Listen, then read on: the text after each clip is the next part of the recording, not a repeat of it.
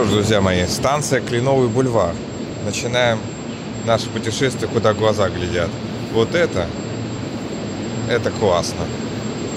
Вот, как знаете, блогеры, даже хорошие блогеры, и даже великие блогеры ходят иногда и говорят: классно, классно, на все подряд. Ну и я в том числе так делаю. Но вот это вот реально по мне. Потому что я за подлинный материал. И что вот здесь просто камни, на которых можно сидеть, это то, что надо, идея. Абсолютно. Так, ну мы выходим. Я выхожу просто, куда глаза глядят, середина рабочего дня. Я не смотрю, куда мне выходить, просто выхожу, куда придется. И пойду просто, куда придется. Если, конечно, сейчас не будет перед глазами что-то, что особенно меня привлечет мое внимание.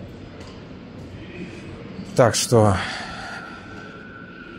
вот на новых станциях слышите звук?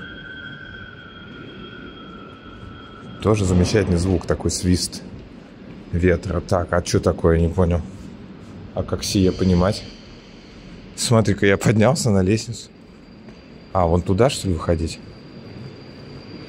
Ты посмотри-ка. Это что, не понял, как это понимать, выход? Так здесь закрыт, наверное. Как я тут выйду?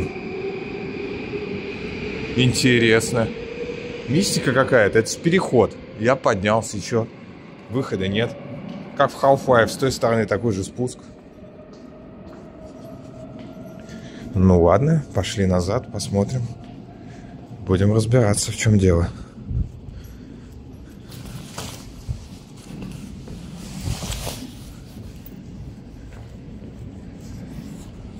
Там уже все кончается.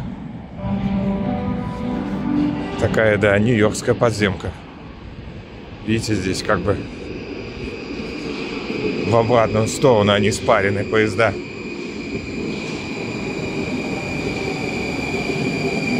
Двигаемся, двигаемся, ребятки.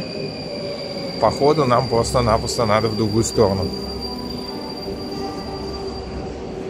Это, конечно, что тут сказать.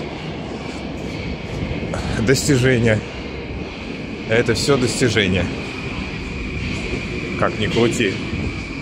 Но в определенные детали вдаваться не будем.